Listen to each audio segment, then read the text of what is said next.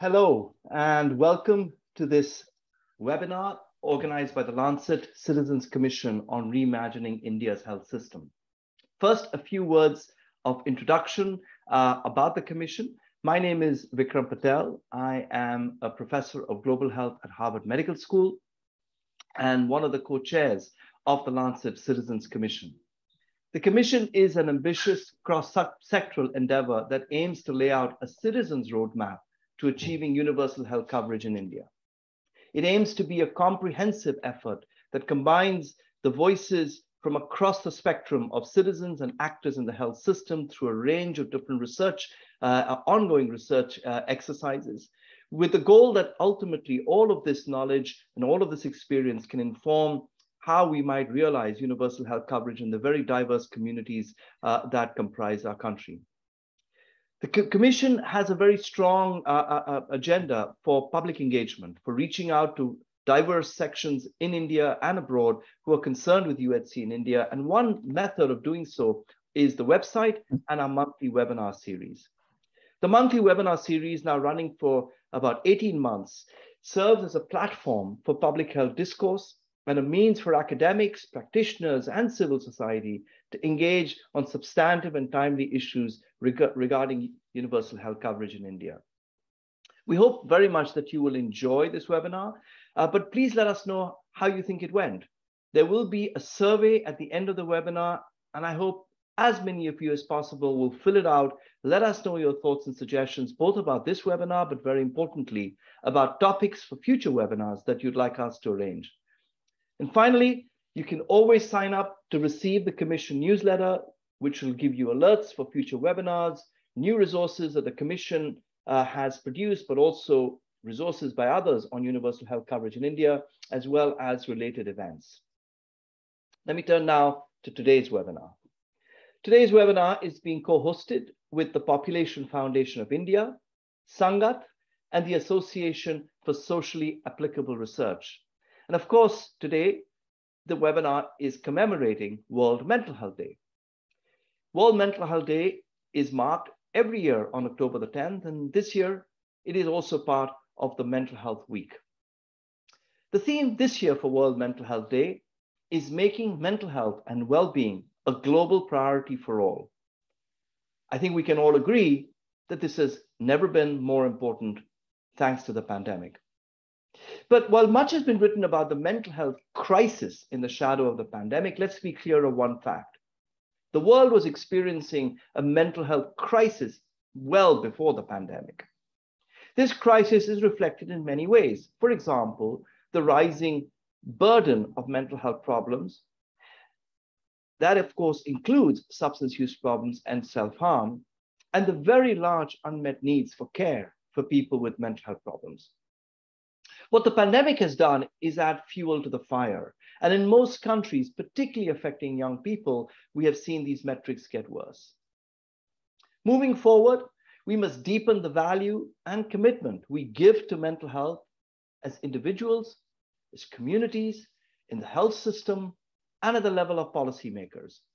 And we must match that value with more commitment, engagement, and investment by all stakeholders across sectors, because mental health is fundamentally an intersectoral issue. And if there's one reason I believe that we have failed to shift the needle on mental health in our population, mental ill health in our population, it is because we have viewed mental health from a very narrow biomedical paradigm. Today's panel will discuss how we can achieve these goals of valuing, promoting, and protecting mental health, where everyone has an equal opportunity to enjoy good mental health, and where everyone can access the mental health care they need. I'm delighted that our panel today brings together 4 voices that represent very diverse stakeholder groups concerned with mental health: the lived experience, researchers, public engagement, policy making, and philanthropy. Shubhrata Prakash is an officer with the Indian Revenue Service.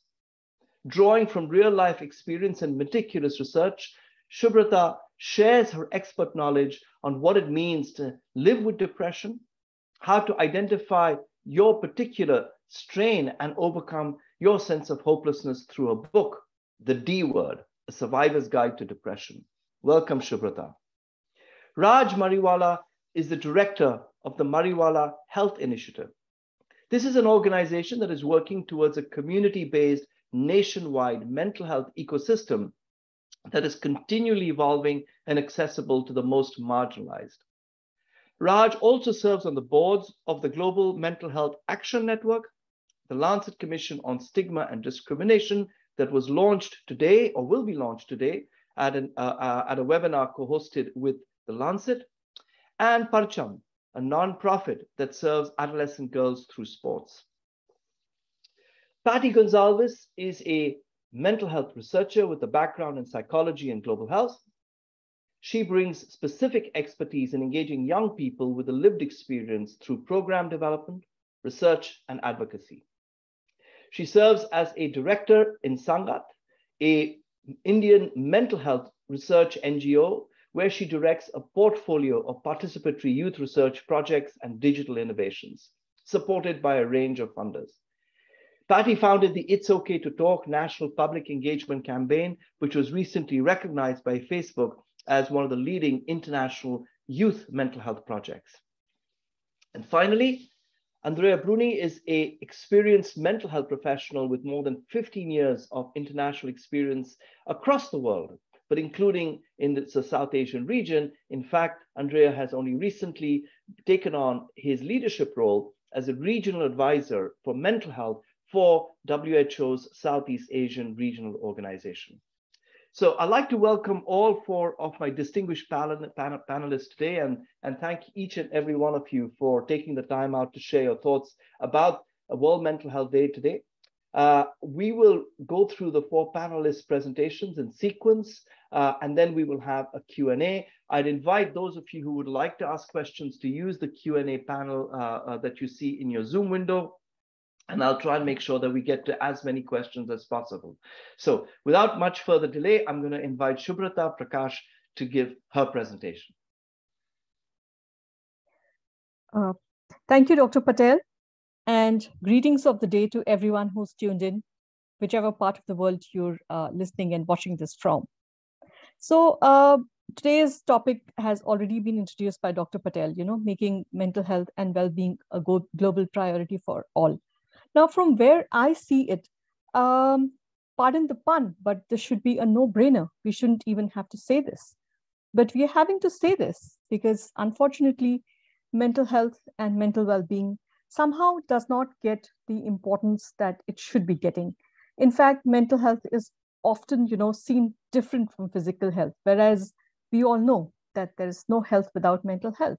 And the very, the divide between mental health and physical health is kind of artificial because well-being is well-being. We all need to feel good and, we all need to have a sense of wellness. So from my perspective, someone who has lived experience of depression, also anxiety disorder, I live with it every day, and recently diagnosed ADHD, which is another thing which is something that also we should be looking at, not just mental illness, but also neurodiversity is something that I have been trying to push across to everyone that I get an opportunity to talk to.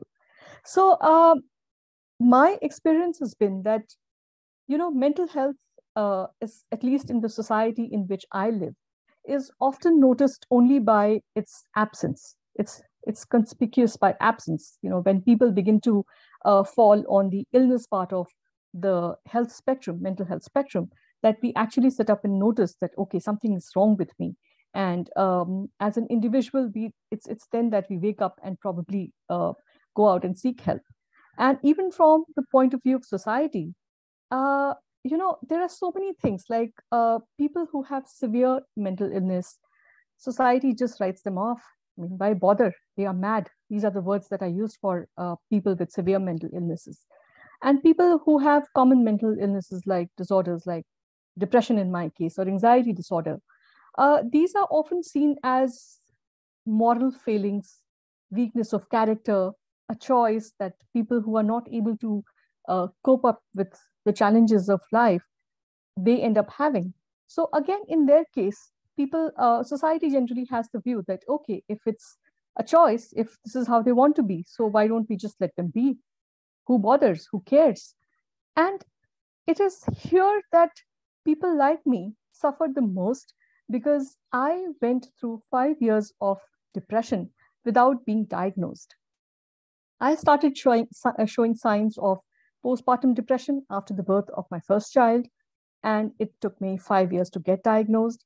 And I'm one of the first people to admit that a lot of the fault lies with me, because I was not aware. I was completely ignorant of anything mental health. I also lived in the same society which sees that as a moral failing. I used to believe the same until I was told that I have depression. And if I may say so myself, I was one of the strongest people that I knew.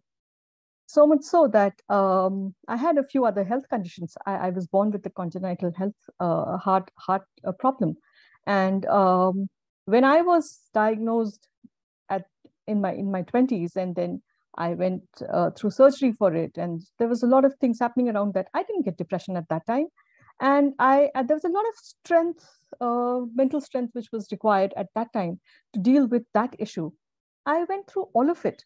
I never even thought that I could be a weak person. And this was a turning point in my life. I started looking at mental health from a completely different lens.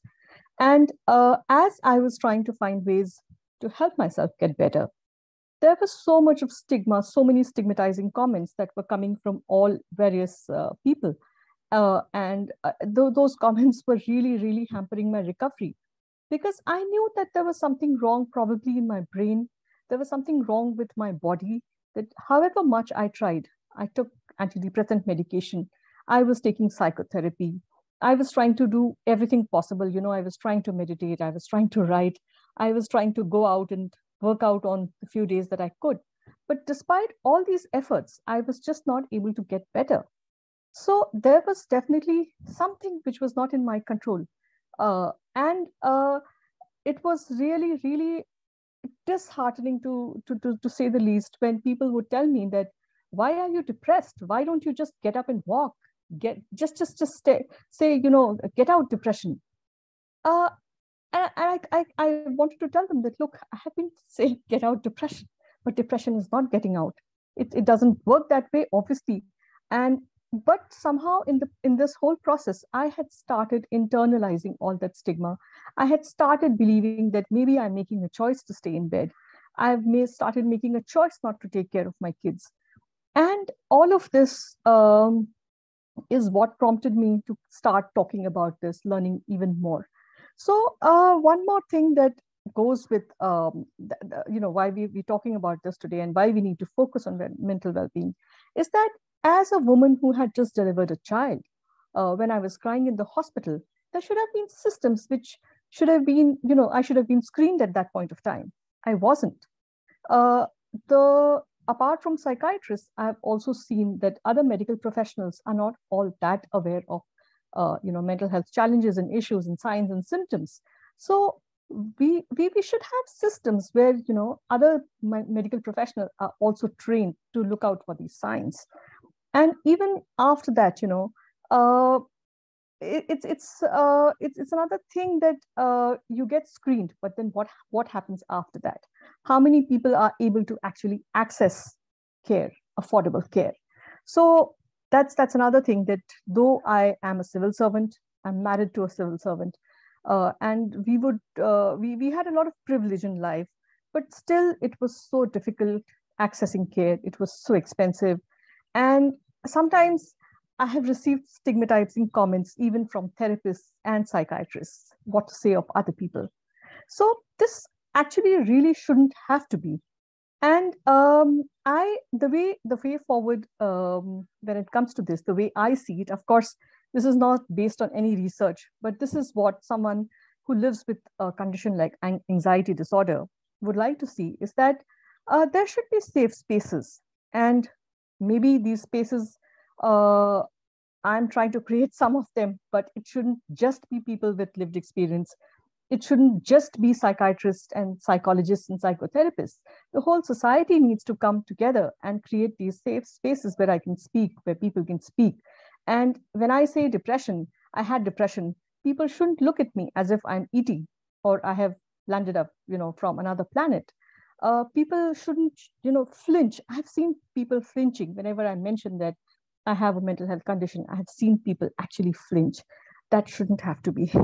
Then when I get panic attack, I often get panic attacks in office, in my workplace. And I've spoken about this at my workplace as well. So there should be safe spaces where people understand that, okay, she's going through something. Just give her a little bit of space. Don't crowd in. Don't ask her questions. See if she needs help. So those are the systems. Those are the things we really need to have in place. This is what, as a survivor, I would like to see. And I cannot repeat this enough. Anyone who's listening in, apart from the overall larger picture, which my other co-panelists will be talking about, I just would also want to give out a few messages, Dr. Patel, through this panel and this platform. The first of which is that it's okay to not be okay. Of course, it's not comfortable. I used to feel awful when I had severe depression. But at the same time, we do need to acknowledge that mental health is something that cannot be perfect all the time. And whether you're having a bad day or whether you actually have a diagnosed medical, let me not use the word medical, but let's just say a clinical condition. In either case, it's just okay to not be okay. You have to get better, but there should be no shame or stigma in it. Do not internalize the stigma that society throws at you. And these conditions are treatable. These conditions can be lived with. Whatever works, because not everything works for everyone. Antidepressant medication did not work for me. I only got better when I went off my medication. Not true for everyone. There are a lot of people who really benefit from the medication. But do not lose hope. Do keep trying.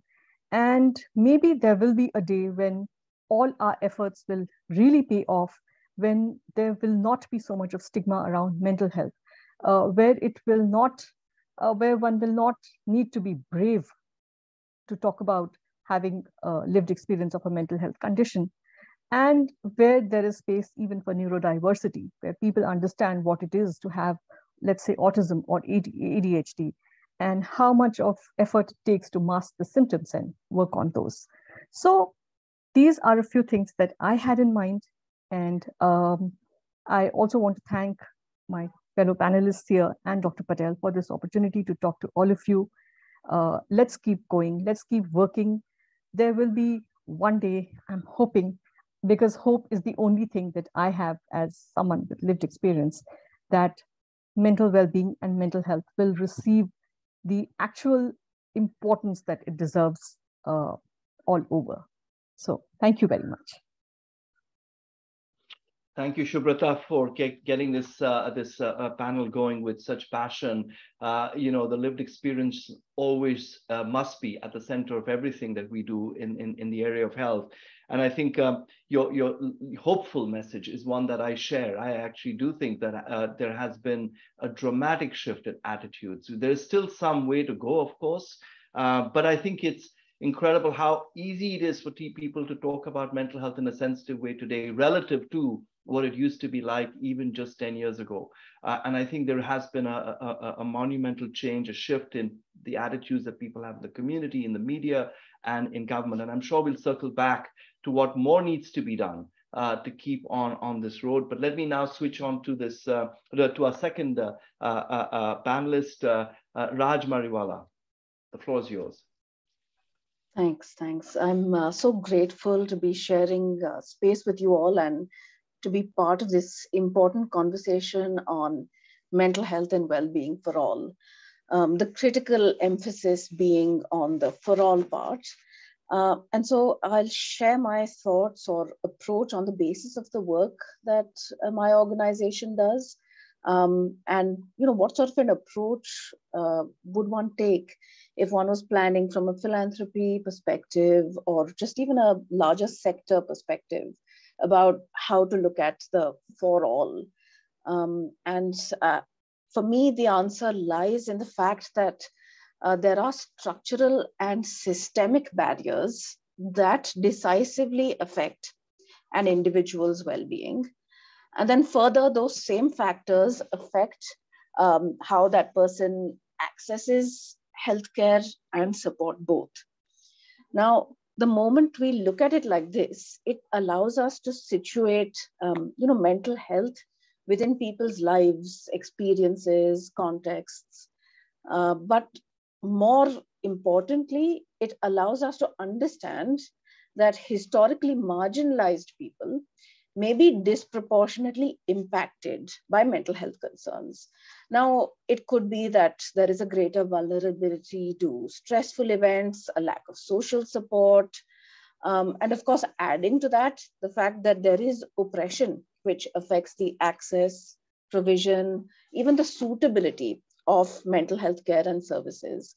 And unfortunately, these same systems that historically marginalize people also govern public policy and socio-cultural norms. So you're seeing it in the health sphere, in the social sphere, and in the economic sphere.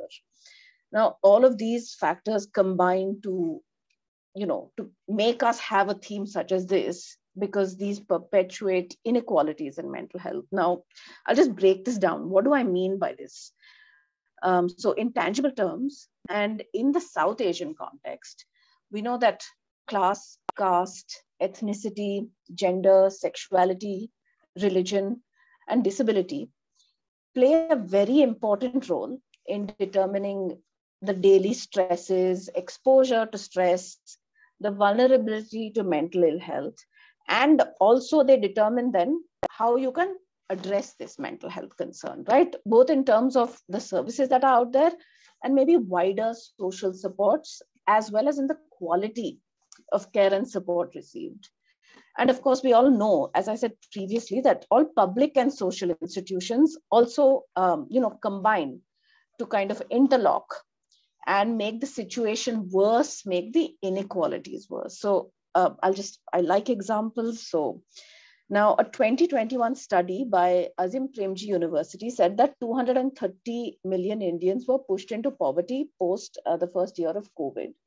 Now, this meant widespread unemployment, loss of income, food insecurity, and homelessness. Now, you're already vulnerable due to food insecurity. It's a risk factor for physical health for sure, but also for mental health. And because you're undernourished, there is distress, there is anxiety, shame. You're at risk for depression and anxiety as well.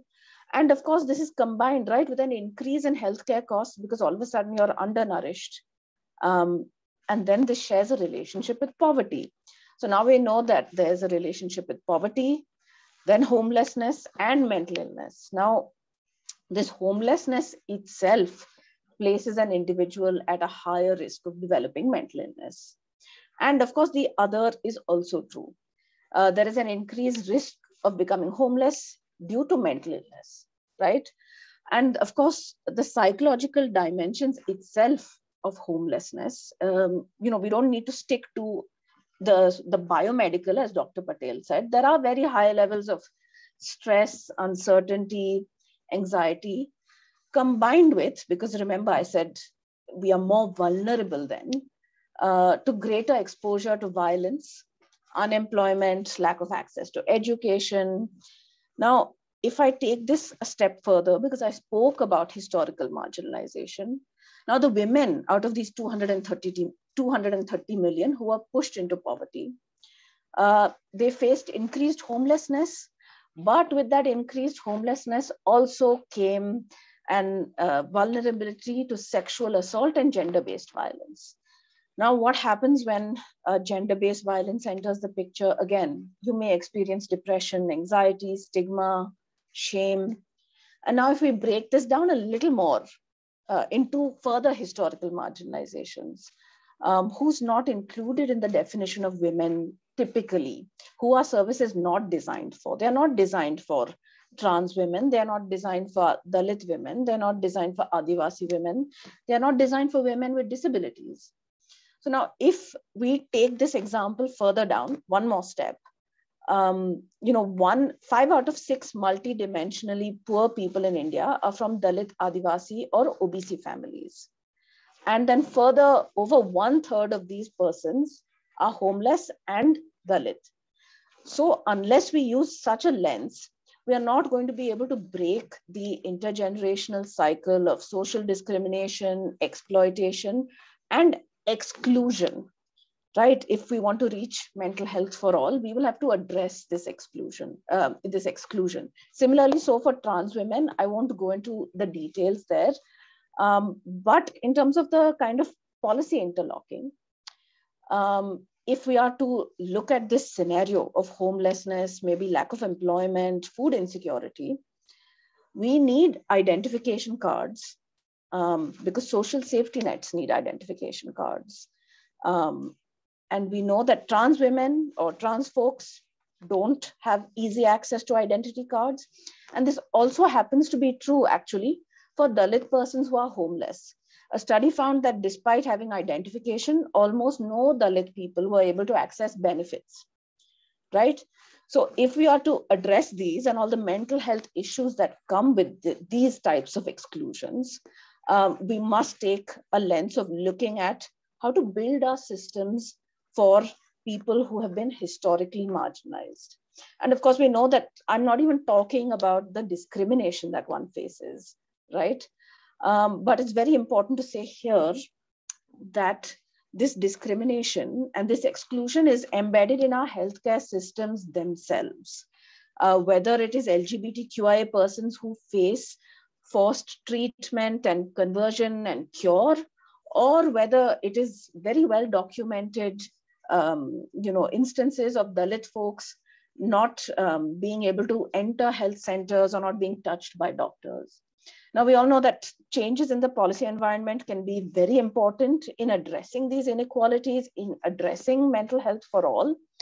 But of course, social change is also required. But I think to all the funders in the room, I'm going to say that policy changes are important to support, and they will likely precede cultural change, right?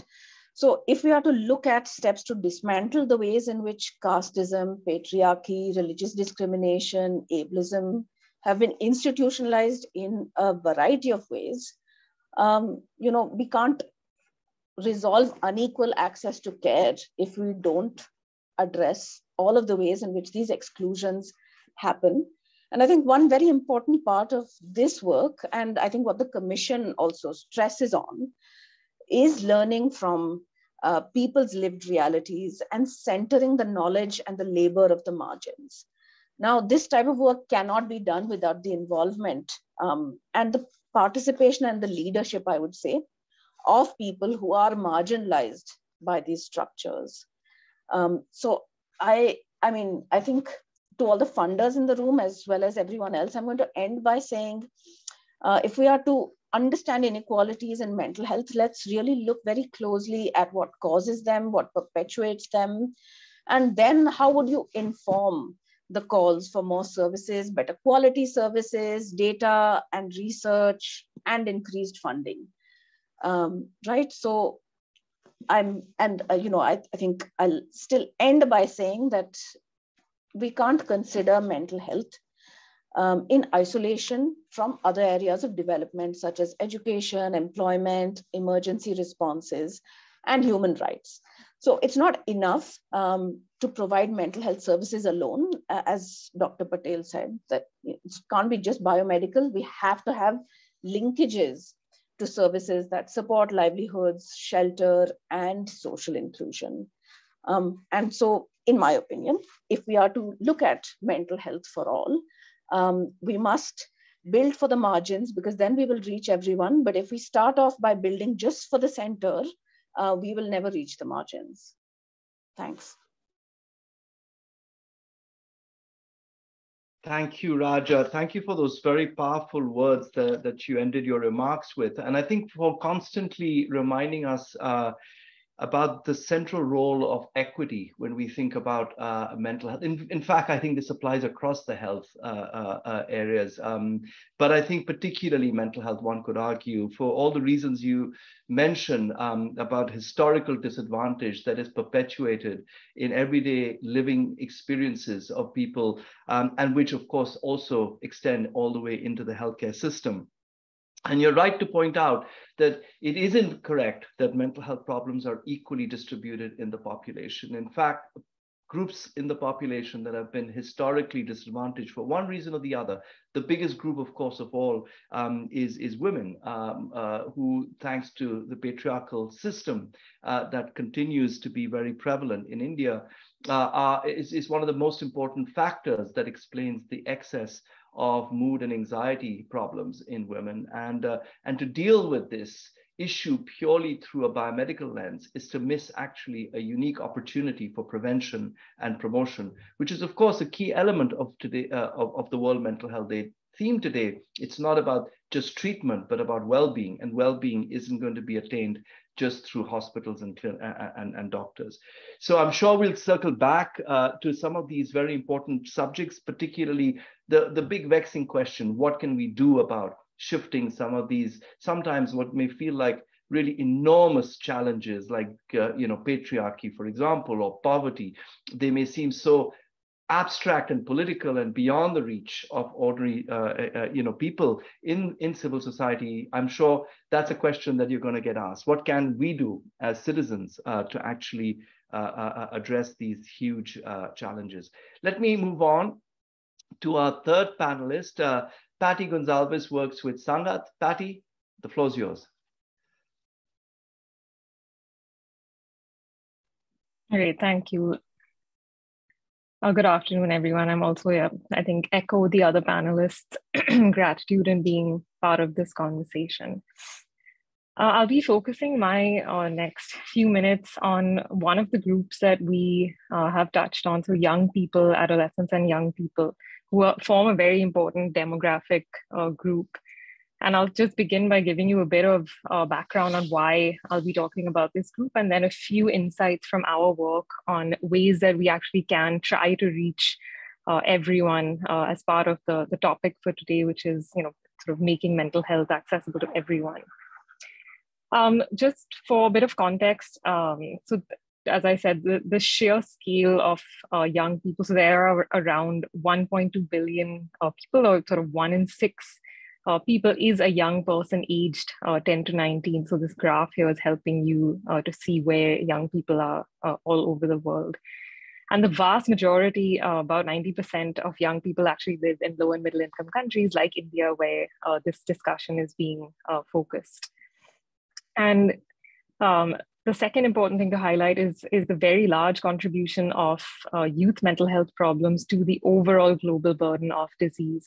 So mental health problems are collectively the major cause of disability in this age group. And it accounts for about 16% of the global burden of disease and injury. More recently, in 2019, at the sort of just before the pandemic, it was estimated that about 1 in 7 adolescents, for example, experiences a mental disorder every year. And as you see here, depressive and anxiety disorders and self-harm are the leading causes of illness and disability in this age group. And most recently, again, we heard this earlier, in the COVID-19 pandemic context, there's a lot of research that's come out in the last particularly year or so that is showing that adolescents from various different backgrounds have experienced much higher rates of depression, of anxiety, and stress during the pandemic. Prior to the pandemic as well, and you heard this from Vikram as well about the crisis, but suicide, for example, is the second leading cause of death for young people globally. But in India, it's the #1 cause of death, and this is about 50% higher for girls as compared with boys. And again, in LMIC settings like India, in fact, 3 out of 4 suicides that globally takes place is happening in an LMIC or a country like India. And the peak age is in late adolescence or early adulthood. Again, making this a very, very important age group to intervene. Most mental health problems also typically have their onset very early in life, so around the age of 14. most of these are undetected and untreated. And what I want to highlight here are four sort of key challenges in addressing young people's mental health. And to explain these a little bit. So the first that you see is a very high treatment gap. And the treatment gap is the number of individuals who have a mental health problem, but they need treatment, but they're not able to, or they cannot receive it.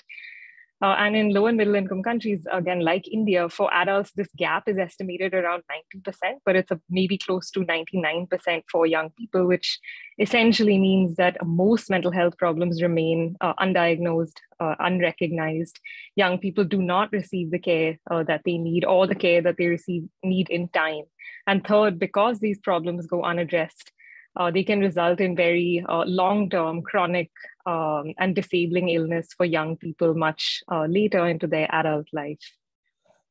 The second gap, and it's a big challenge, is that most of the research that we do have comes from high-income settings. So about 90% of the current evidence about young people and adolescents' mental health actually comes from settings where they do not live and where this life stage of being a young person or being an adolescent is actually quite different than it looks in a high-income setting.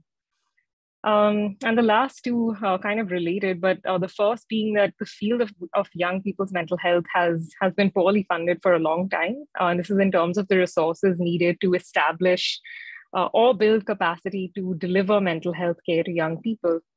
And finally, going beyond funding alone, and we've heard this, but there is a need for efforts to address cultural as well as professional challenges that contribute to poor mental health amongst young people. So for example, I mean, the premise of the commission, so integrating context-specific, youth-friendly mental health services into primary healthcare, creating awareness, and particularly addressing challenges like stigma, which can encourage the uptake of mental health services once these are available.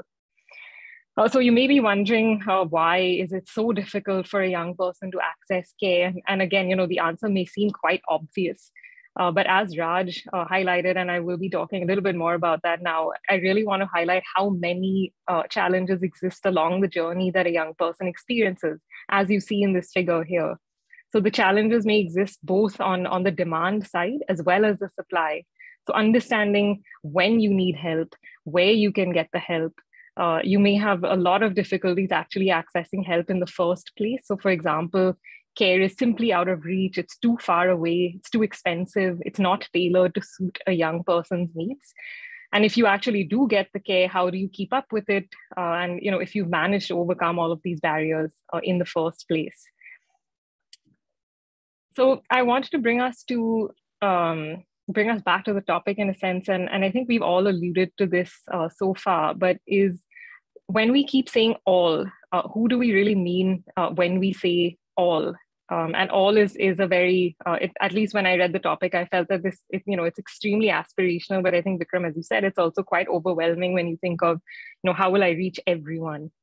And to help illustrate this, I wanted to share just 4 snippets of young people's mental health stories from a recent project that we completed, which was called Man Mela, or sort of Festival of the Mind. And this was a youth-focused storytelling project that shared young people's lived experiences from different parts of India. And in this first story here, and you can sort of click down there on the link if you'd like to read the full ones. But this was a story that Monica shared. She talked about the difficulties that she had in the relationship with her parents growing up, particularly around the pressures to perform and the fear that she had of punishment if she didn't excel at school or college. And she describes how this profoundly impacted her mental health, her choices of relationships, and how she coped with pressure and difficulties, and often in very harmful ways.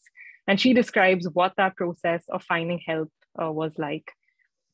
This is a story from Sadam from Imphal in the northeast of India, and he shared his stories about growing up in a conflict zone and also his challenges of accepting his identity and gaining acceptance from others about his identity, which almost cost him his life. And he talks about how having the space to express yourself as a young person was so important in his life. This third story is from Kehkasha. She was a young 21-year-old girl from Delhi. And she talks about what it is like to navigate religion and gender-based discrimination and experiences she had of harassment. and feeling very torn at having to choose constantly between her different identities growing up as a young woman in this context. And finally, this is Namrata's story. And growing up, Namrata's mother had schizophrenia, a chronic mental health problem.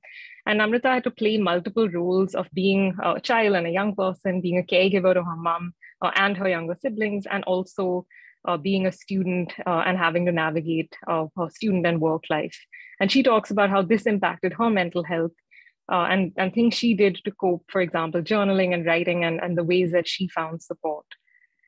So the reason for sharing these stories with you, I think it is to go back to some of the points Raj mentioned, which is to share that young people are not a single group, they are not a homogenous entity, and addressing their needs will not be a one-size-fits-all model. And the second is to highlight that while voices are very representative, voices are also not entirely representative. And these stories highlight mental health problems. As you just heard, these are intrinsically linked with so many other factors in a young person's life, whether this is caste, class, gender, sexuality, ability, religion, race, age, and being marginalized on one or more of these can profoundly impact your mental health. So, while this seems overwhelming, I think personally, I find that, maybe this is also a form of encouragement in that there are multiple points that someone can intervene, either as an individual or as an organization, or if you're a larger entity at supporting young people's mental health.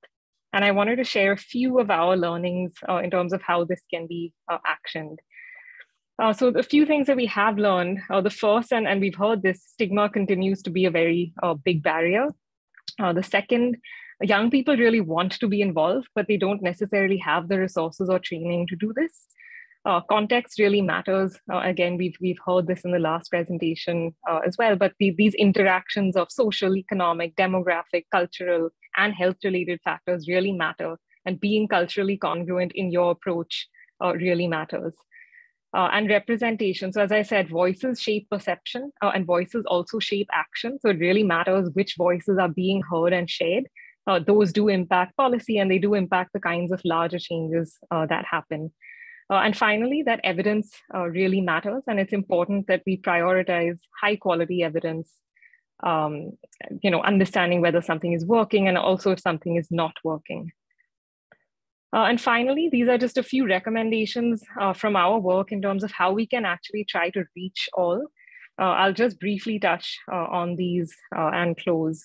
So the first is involving diverse young people in the start to finish a program. So what this means is young people need to be involved from the very beginning. So whether you may be conceptualizing a project, you might be writing a grant or thinking of a grant, but not just in an advisory role, but there may also be active roles for young people to play. So for example, in your team, in your organization, in the actual delivery of a program or in evaluating a program.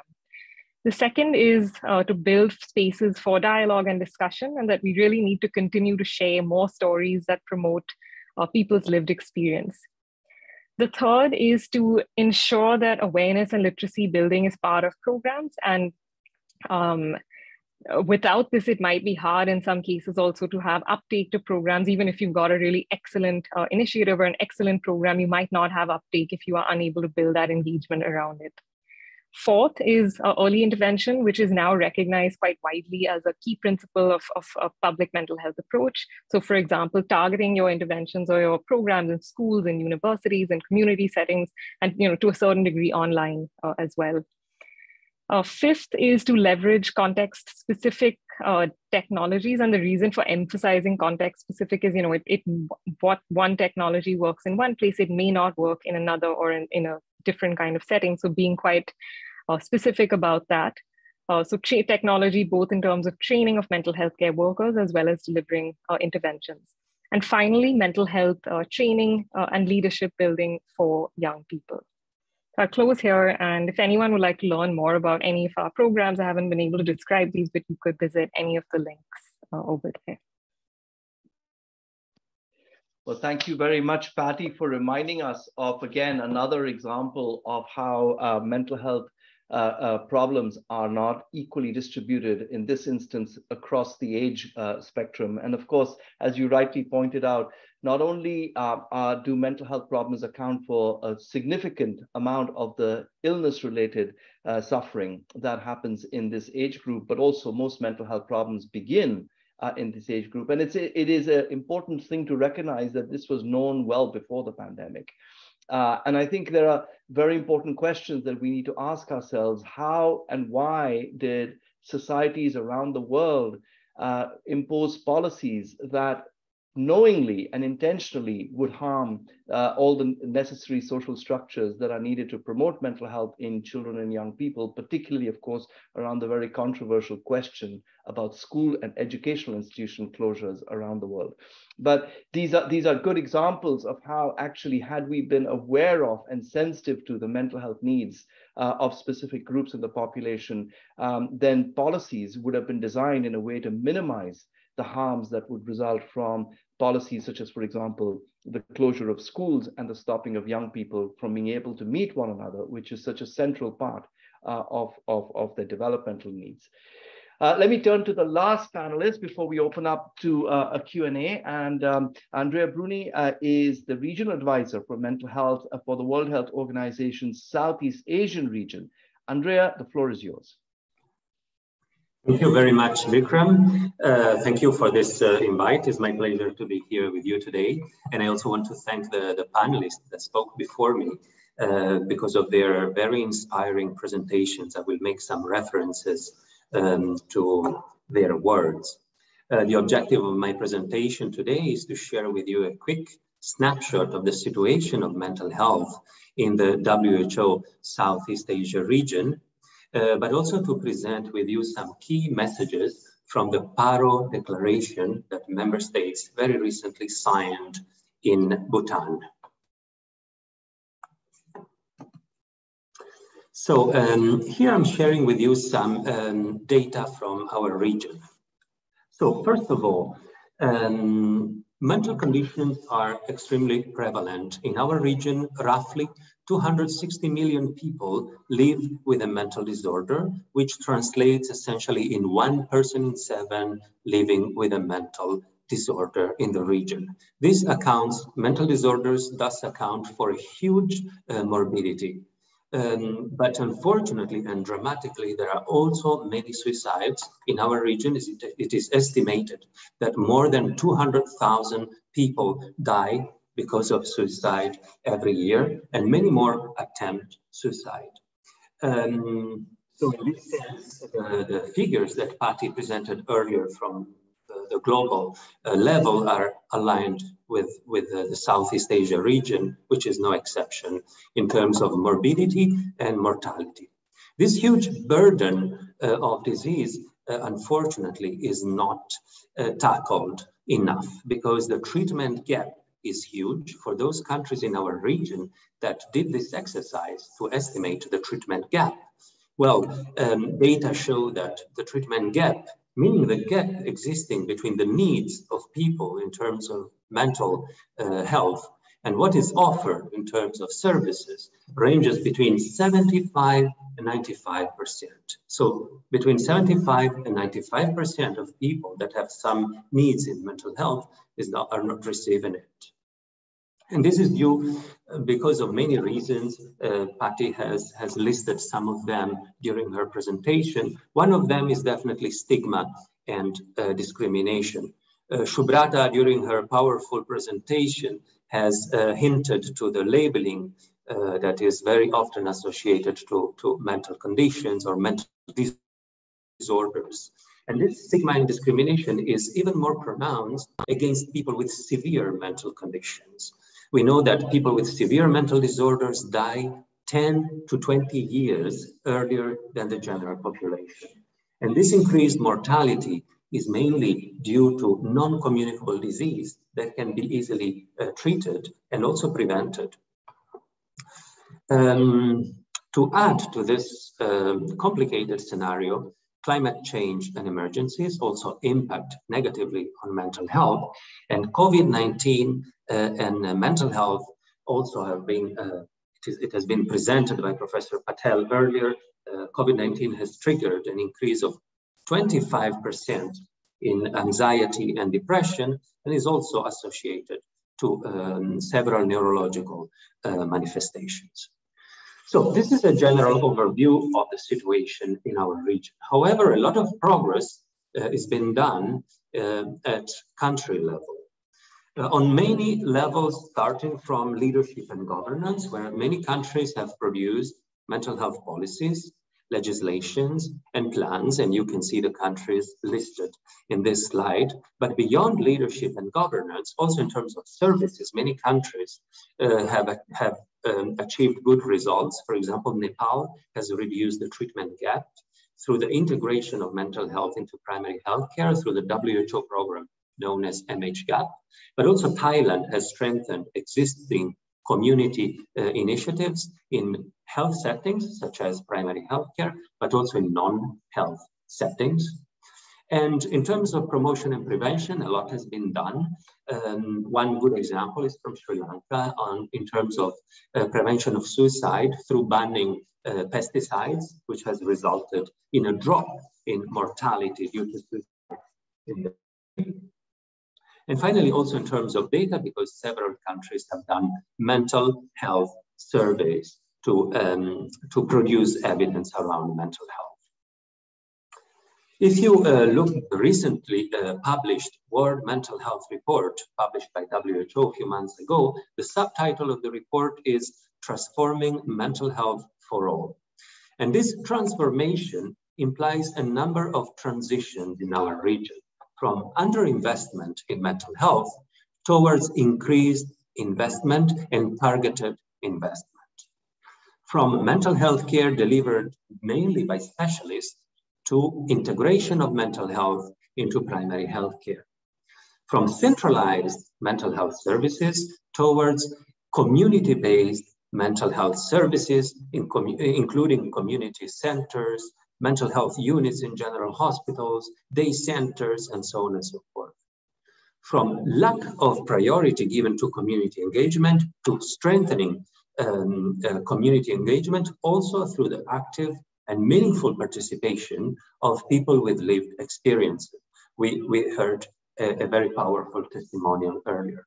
And finally, in terms of mental health and psychosocial support, to strengthen the mainstream mental health in all policies to tackle mental health during emergencies and disasters. This is the PARO declaration that was signed by member states in Bhutan on 6th of September 2022. This declaration represents a new foundation to reform mental health systems and services in our region. And in this declaration, I will not take you through this articulated document, but I will just highlight some points of it. This declaration represents a very strong commitment in terms of increased investment in mental health and reduction of the treatment gap. Here, I'm going to share with you some key messages. Number one is to reorient mental health services by strengthening the capacity of the primary healthcare system and progress towards universal health coverage, which has to do with the mental health for all that was mentioned earlier also by Raj. Commit to ensure an effective and comprehensive response to the mental health needs by establishing community mental health networks and plan for deinstitutionalization. Thirdly, to prioritize adequate investment for mental health services, mainly at primary and secondary level of care. To expand specialized and non-specialized mental health workforce, both are needed. And finally, to combat stigma and discrimination against people with mental disorders, family members, and caregivers. This is the end of my presentation. Thank you very much for your attention. Thank you so much, Andrea. And thank you to all the panelists for these really complimentary and inspiring presentations. I think we can now move into the question and answer section. And of course, I'll invite all our panelists to also feel free to ask questions to one another. And I can also see there's a large body of questions that have already been placed by our audience. So let me have the chance to kick off with a couple of questions that I'd like any of the panelists to respond to, and please use your hand signal so I can see who would like to go first. I keep hearing from some of you this real question about that we don't get diagnosed in time, or that diagnosis is not possible, and some would argue that maybe diagnosis is the problem. That the act of a diagnosis can label people with things that actually are associated with historical stigma. Getting a diagnosis is a huge bottleneck because the only people who can diagnose are mental health professionals. And then following a diagnosis, you get a kind of cookie cutter approach. You have this diagnosis, you get that treatment. The person seems to disappear behind the diagnosis. And I personally have also often worried that diagnosis as applied in other areas of medicine doesn't really work necessarily as well in the area of mental health. I wondered if any of you had any observations of your own about the utility of diagnosis, and does care need to be contingent on a diagnosis? Yes, Shubhrata, please. Dr. Patel, well, of course, on one hand, I do believe that labels are for jars and bottles, but at the same time, it is also important to know, or at least have a brief idea of what you're dealing with. And that is where I think a diagnosis, or for a lack of a better word, let's say a label. Okay, maybe let's not say label, just diagnosis helps. For example, my own example, I've told you, if I hadn't been told that I have depression, I would never have looked for ways of understanding it and how to, and helping myself through it, and reading up first-person accounts of other people who had something similar. So that said, of course, when it comes to mental disorders, probably what we also need to keep in mind is there are no blood tests, there are no reports, there are no x-rays. And basically, it's just our thought and behavior, which sometimes gets distorted, which we don't recognize as being us. We become different people. That's what I thought. I had become a different person. And whatever is the diagnosis, probably it's just, of course, a collection of symptoms that we're looking for. And when I say that as a layperson. Definitely, I'm not a professional, but that's how I see myself. And someone who has a chronic condition, I keep getting episode after episode of depressive disorder. So it's also sometimes very difficult to distinguish where anxiety stops, where it's depression, where anxiety stops, and where it's ADHD. So those things definitely are there. It's not all that clear, all not black and white.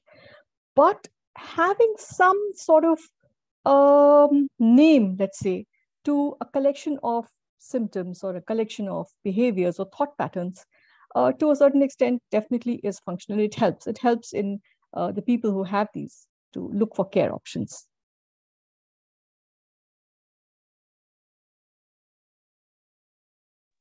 Andrea. Thank you. I basically agree with what has been said. There are some potential negative implications of having a diagnosis in mental health, but definitely, at least from a public health perspective, we need to work with diagnosis. We still need these entities. However, it's a very complicated aspect. For those of you that have looked at the World Mental Health Report, there's a section entirely dedicated to this, to what is mental health, what is a mental health condition, what is a mental disorder, what is a psychosocial disability. So there's quite some complexity about that. And as Shubhrata has mentioned, very often diagnoses are just a list of symptoms, right? Or dignified syndromes, as someone calls them. So we must stay away from attaching stigma and discrimination to these categories. And we need to think of mental conditions mainly on a continuum. Thank you very much. Thank you, Andrea. And I think the word continuum is so very important. That the point being, of course, that what I'm hearing all of you say is that care is not contingent on a diagnosis. A diagnosis has a utility, but it cannot be the window through which care is offered. And this is oftentimes the big reason for unmet needs for care, because if care is only triggered by a diagnosis, and diagnosis is so difficult and expensive to access, well, it means effectively that care will simply not happen as a result. I guess this takes me to another important question. Is Raj, you and others on the panel spoke a lot about the importance of social determinants, actually, a variety of social determinants, demographic determinants as well, but social determinants, if we can just spend a moment thinking about this. For many who work in the health space, they feel that the social determinants are beyond the reach of health practitioners, for example. How does one deal with these determinants? And so the default is that we will focus on the individual from a very narrow biomedical perspective. And of course, again, this is valuable, but is it really going to succeed if the social determinants that actually have led or contributed immensely to the mental health problem and will remain after you've treated the mental health problem, is it likely to lead to a long-term outcome that is desirable? I think the general evidence is that actually the long-term outcomes of current treatment paradigms are actually pretty poor compared to many other areas of medicine.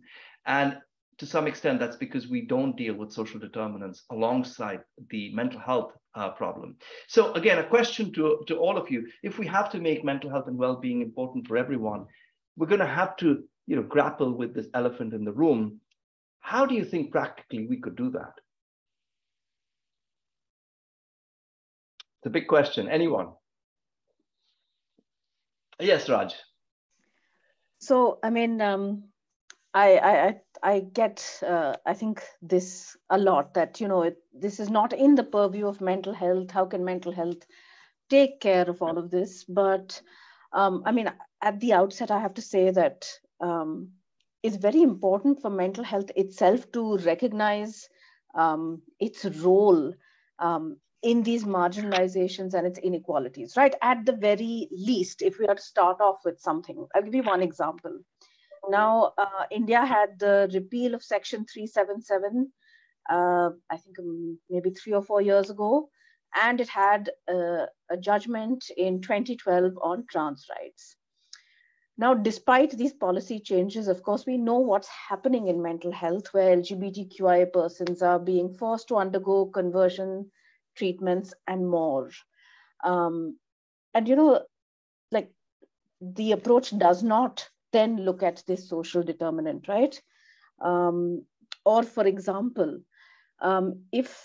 even if one is to look at knowledge and what sort of knowledge one learns from in the side disciplines, how much truly is mental health curricula, looking at lived experience, learning from lived experience.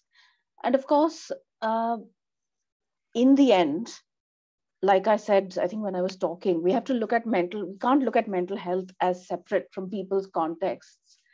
And I mean, if we want to address inequality in mental health, we must look at how to address social determinants, outside in therapy rooms, but also outside therapy rooms, outside randomized controlled trials, in policies. Mental health has a role to play in these, in public and private institutions such as schools, workplaces, and of course, mental health advocacy itself. So yes, it's a massive ask. It's huge.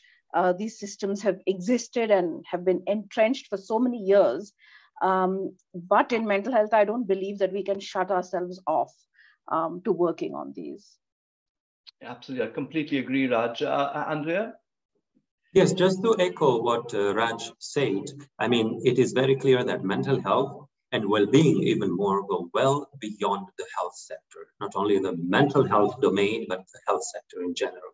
However, there is space for health and mental health to mainstream mental health in other sectors. Raj was hinting to employment, education, protection, housing, and justice, etc., etc. So there is a role, an active role that the health sector, and again, the mental health within the health sector, can mainstream and coordinate actions and in the integration of mental health in other domains. There's always space for employment and mental health, education and mental health, housing and mental health, and so on. Thanks. Thank you, Andrea. Yes, mental health is truly intersectoral. There can be no sustainable development without mental health, but that also means that mental health is relevant to every sector of sustainable development. Patty. Guys, I just wanted to add, I mean, this might sound like a very basic thing to say, but I think one of the ways is that we really need to talk more about it. And I think to make it visible, because it's very easy sometimes when we say, there are vulnerable groups or vulnerable people, but we don't see people with chronic illnesses. We don't know what a conflict-ridden area looks like. We don't know what it's like to be marginalized or stigmatized on the basis of your gender identity or your ethnicity, unless you are from that experience. We don't know what it's like to have experienced domestic violence or to have been exploited or abused, etc. So, and it is important to make it visible, because if we don't make that visible, those voices shape policy and they shape programs, and programs will not be shaped if those voices just aren't there. And I think that the action, though, is, we have to develop systems where people can share and talk about this openly and safely and feel safeguarded in doing this. And for example, in our storytelling work, one of the, I think, biggest learnings we had is it's actually very difficult to tell these stories. It takes many months to tell these stories. Develop systems where people, for the longer term future are safe, having put all of this information online or in public spaces. But we have to make it visible, because it quite frankly doesn't exist if it's not visible. Yeah, thank you. Thank you so much. Let me just say a few words about this issue as well from a practical perspective. When we are using non-specialist providers in community settings to support the recovery journeys for people with mental health problems, what constitutes a care package doesn't only narrowly focus on their internal worlds, not only on their mood and their anxiety, but also on their social worlds. In fact, the integration, we often talk of the integration of physical health with mental health, but I would argue that even more important is the integration of social care with mental health care, because social problems, I think almost as a rule, coexist with mental health problems. There are, natural bedfellows. And to deal with mental health problems without acknowledging and addressing social problems is going to be a very poor quality of care.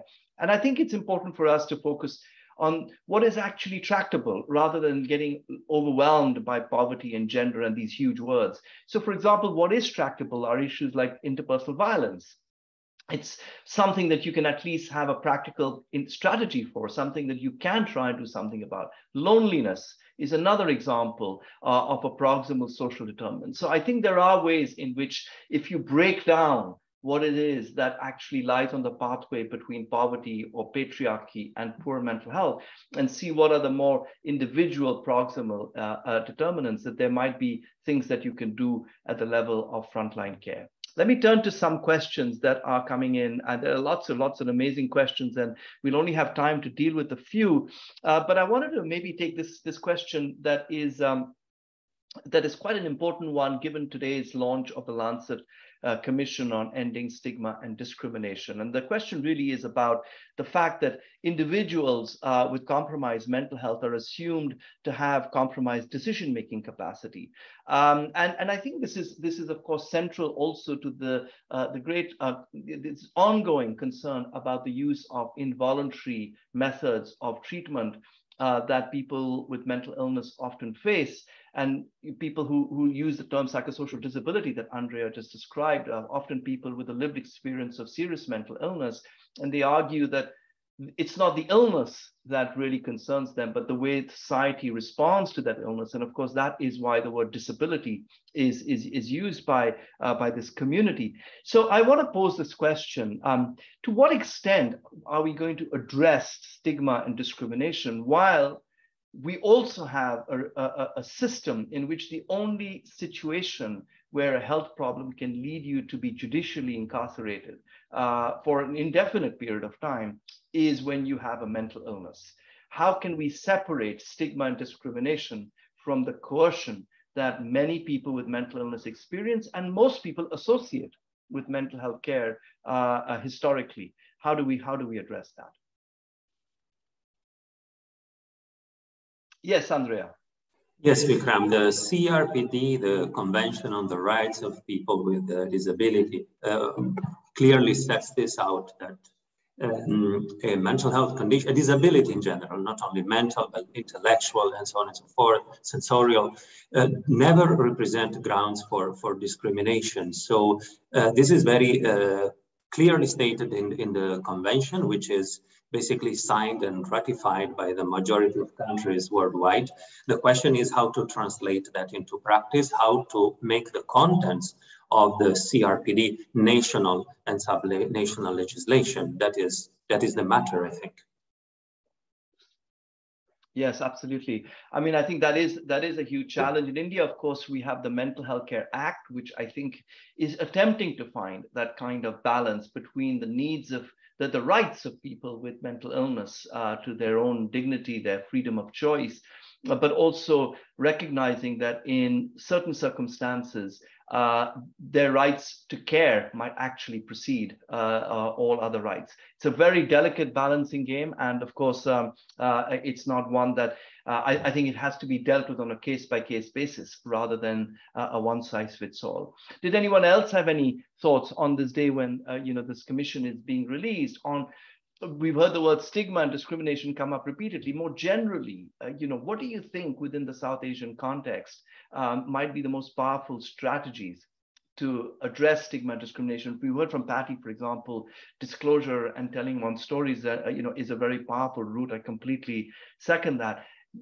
Any other or similar ideas that people might want to suggest regarding addressing stigma and discrimination?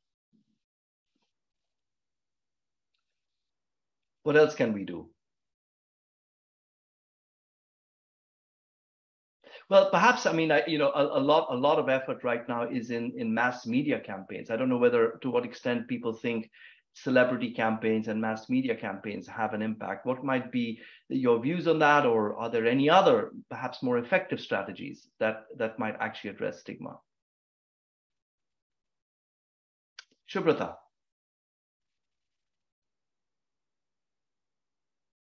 So to some extent, I would say that mass media campaigns do help, but they have a flip side also. That okay, sorry, I think my video is off. Sorry about that.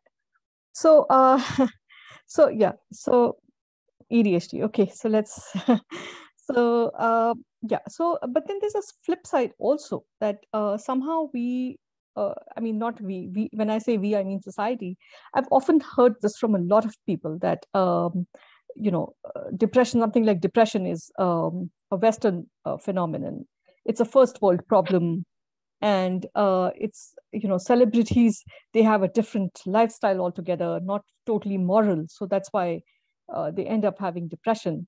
So there's a flip side also. There's always this issue about victim blaming, whether it comes to, forget about mental disorders. I've said this, that even for physical disorders, like if someone is thin, people will say that person is too thin, doesn't eat very well.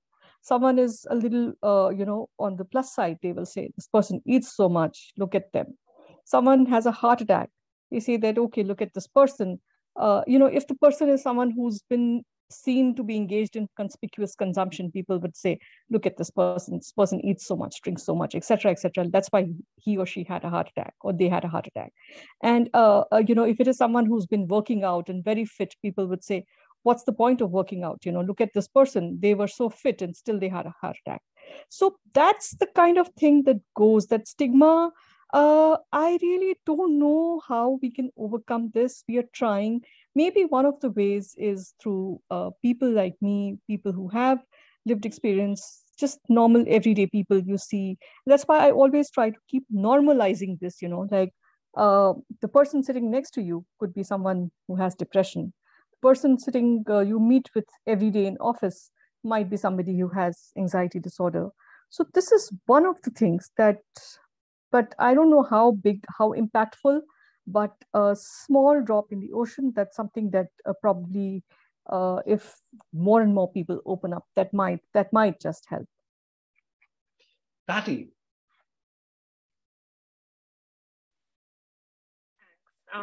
I mean, I'll share a few strategies that we suggest, particularly to young people, but I think these apply across the board. Again, simple things that I think anyone can do. You do not need to be a professional or a specialist. So the first one is, learn more about mental health. And there's lots of questions in the comments there I can see about, where do we get good resources from? So I think we have put some links in there, so please visit those. But learn about it from trusted sources. So, please avoid WhatsApp kind of information, preferably. The second is, learn how to ask if someone's okay. And, it's very simple in terms of checking in on someone's mental health. And related to this, I would say be compassionate. Again, it's not something it doesn't cost a lot of money to do that. You don't need a lot of training to do that, but be compassionate in understanding that a lot of people might be struggling and that you may not understand what that difficulty is. If you would like to take it a step ahead, there's simple things you can learn on the internet or from organizations where you might be based around sort of what's called first aid training. So the way that you would learn first aid for physical health, you can learn first aid for mental health in just a few hours, and you can do a training and feel much more confident in talking about mental health or supporting somebody else. And the last one, I think, is around knowing your rights. And maybe in part, this ties back to your last question, Vikram, around, what do we do to address this sort of larger systemic kind of stigma? And it is around, even professionals do not understand the legislation. It's very complicated to know, even as a mental health researcher or an organization, where do we stand in terms of what we can actually do with the mental health legislation in our country or in our, wherever it might be. And, we've seen such, I think, a change in the last couple of decades around how, going back to mass media, but things like smoking, things like making sexist jokes, there has been a huge change in how these have become, less cool or uncool, for lack of a better word. And I think that kind of approach, we are taking that journey with mental health where, it's not okay to have, to make stigmatizing comments anymore. And I think that's such a great trend to see. So it is changing in small ways. And I think these are just a few ways that, people and individuals can, it's a few hours or a few minutes out of your day, and you will actually very actively contribute to reducing stigma. Thanks. I mean, I'm hearing a lot about the importance of the voices of the people with lived experience. There's also a lot in the chat about this, that there are, celebrity campaigns are useful, but they have their limits. Shubhrata, you really rightly described this. I've heard the same thing as well. But I think the voice of the lived experience, but also there are, people in the chat have rightly pointed out, those voices can't only come from the middle class. I think that is a key aspect of these voices. The voices that often you hear do not represent the diversity of India's people, including very especially and importantly, those who have been oppressed and marginalized. Those voices don't always get heard. The voices of rural and low-income communities who live in the slums of big cities, in the villages of India, actually, this is a huge problem. The voices question also needs to be representative, and a lot of effort needs to be made, I believe, in the civil society movements to ensure that non-English language speaking, non-middle class people coming from small towns and villages and speaking the many local languages of India are actually the voices that are being also heard, because otherwise it perpetuates also the same myth that these are English language middle-class wars. Even if they're not celebrity wars, they're not really wars that affect the average Indian. Raj, please, the floor is yours. It's great to hear all the individual level things that, we've been talking about in terms of stigma. And these are very important. But I think there's also a need to challenge the idea of stigma as, an interpersonal or just a social phenomenon. And I think the person who asked the question said something about a lack of decision-making being attributed to persons with mental illness. And, we can see that in the Indian context in many ways, like the right to vote, etc. But I think to truly challenge stigma as well, we need to look at it as something that resides in multiple contexts, because it does reside in legal frameworks. It is there in our welfare policies. It is there in our economic policies. And of course, as we've discussed, it's there in media, marketing, our social environments. But if we are to challenge it, we have to challenge it in everything, which will then include our diagnostic frameworks as well as public health interventions, and kind of individually, yes, but also beyond that. Yeah, thank you so much. Let me turn to another set of questions. I'll kind of combine them. And this is really around the role of alternative practitioners, faith-based practitioners, and so on. A few of the questions I've really looked at, most people in India, when they are facing social or spiritual or emotional difficulties, and these all completely, for most people, these are not separate things. We in the professional world try to sort of split these up into spiritual problems and social problems and mental health problems. So actually, for most people, they actually are indistinguishable. And so the question really is, in our aspiration for universal health coverage, what is a role that faith-based or alternative medical practitioners can play when it comes to realizing mental health and well-being for all? So who would like to go? Raj, I see your hand up. Is that a legacy hand or is that a fresh response? Legacy hand. Okay, Patty? I mean, I'll take a shot. Having a very personal identification, I think, with this question, and having grown up in a very religious family, where even I think initially mental health struggles were all, I mean, I would say the standard response was to pray about it or that it would get better. And I think, we can all agree that, many of these spiritual practices are extremely important and can be extremely helpful, but they might not be replacements for care. And I just answered this question in the chat as well, but I think, again, religious institutions might be, I mean, they probably are an excellent point for signposting people, for normalizing the idea of help seeking, normalizing mental health problems, mental illness, and even faith-based leaders can learn more about mental health. You can be trained in first aid.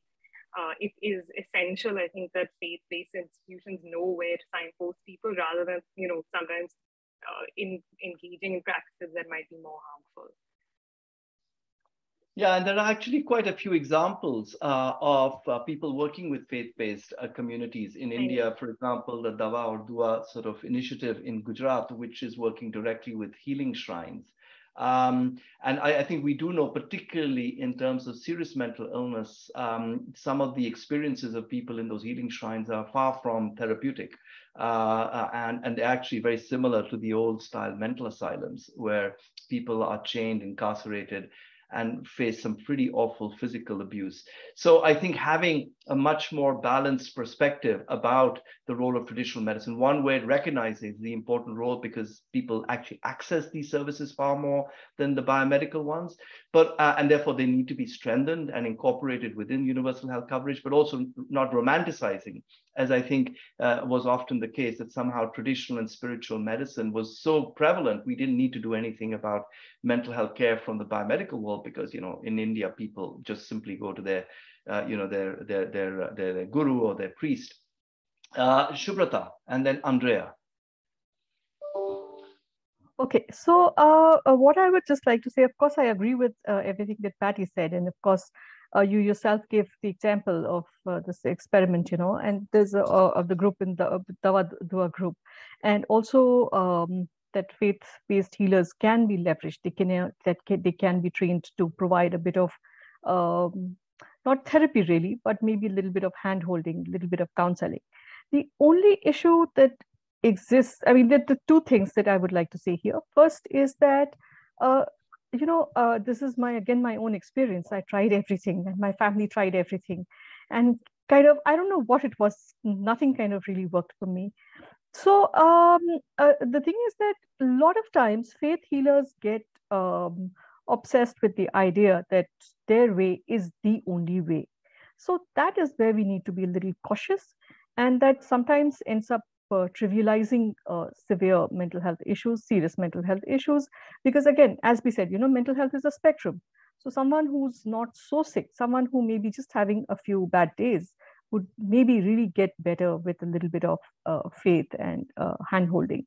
But someone with severe mental illness may require a lot more. So that's one place where we need to be careful, that sometimes faith healers end up trivializing as well as stigmatizing. So there's just this thing that it can prove to be counterproductive, number one. And number two, again, because we really don't know, I mean, it's biopsychosocial, so it's every person is different. What will work for them? What is resulted in the mental disorder in the first place? We cannot say for certainty what is happening there. So that's why it's okay to try everything, have an open mind, but certain practices are harmful. Let's stay away from them, and let's take faith healing and everything else, and new age especially, because it's very nice, when you're told that you think you'll be all right and the universe will grant it to you. I mean, does it really happen that way? I wish it did, because I wanted to get well so desperately, and it took me such a long time to get better. So a little bit of caution is all I wanted to say. Yeah, thank you. That's very well put, Shubhrata. And Andrea, and then we're going to round up with one last question to each of you. Andrea. Yes, thank you. No, I agree with what has been said. Just to reiterate that faith-based approach, traditional medicine, cultural approaches, they are not one single entity. So we have a lot of things in there. So I don't think there is one single answer to address this question. However, it's important to explore potential synergies, and traditional and cultural approaches may play a role, not only in India, but also in other countries and in other regions around the world. I also think that the health sector very often does not have the capacity to investigate and follow up on the abuses, Vikram, that you were mentioning, that sometimes happen in this sort of settings. However, it's important to think critically about it, especially to the flip side of it. The flip side of it is, what is mental health doing to integrate traditional cultural perspectives into the mental health practices, starting, for example, from interviewing skills and idioms of distress and so on and so forth. So what kind of knowledge and skills are given to health professionals and mental health professionals to deal with cultures? And that is very important. And I agree with what Shubhrata said, that there is not only one way. The reality is that very often people try many different things. And it's important for the clinician, however, to be aware of it. And sometimes traditional medicines and cultural interventions also rely on pharmacological approaches. And that is very important for the clinician to be aware of what other substances are being taken by the person. Thanks. Andrea, thank you. So in rounding up and closing this wonderful, invigorating discussion, 10 seconds to each of you to respond to the fact that, Andrea reminded us that all the countries in the region have signed the Paro Declaration. I'd encourage everybody connected to actually have a look at the declaration. And one of the key points was made was that all countries have committed to increasing the investment in mental health. If you were in charge of what the investment should be used for, what would be the single most important thing you would back in making mental health and well-being a priority for all? Raj? I think in terms of policies, connecting linkages for persons with mental illness and social support networks. Thank you. Patty? I think preventive and promotive services at the school level and primary care level. Great. Andrea?